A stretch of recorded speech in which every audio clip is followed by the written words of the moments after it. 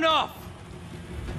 I'm here on the business of the United States government. Yours is not the only business here. Stay out of my way. Stand aside! I do not take orders from anyone! Turn around, boy.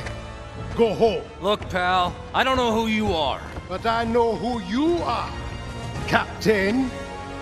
America's hero.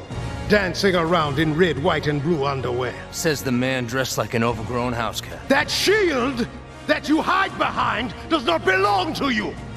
You are unworthy of it. I don't have time for this. Neither do I.